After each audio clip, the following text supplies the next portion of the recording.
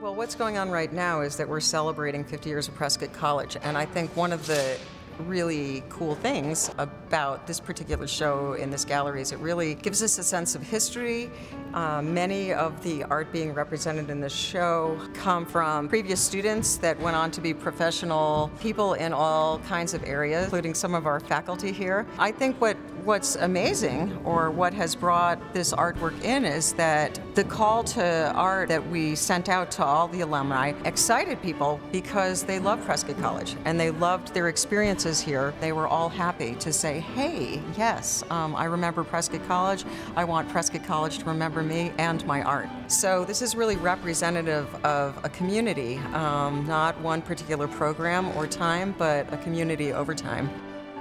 This show, I think, represents a lot about the history of Prescott College.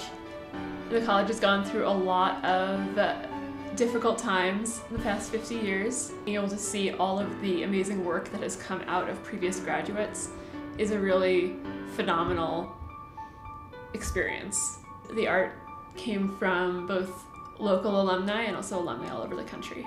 We have paintings, we've got drawings, we've got photography, sculpture, blown glass, ceramics, bronze. We have a little bit of everything. Some really beautiful mixed media work. It's great to see artists pursuing what they've pursued at Prescott College but out in the real world.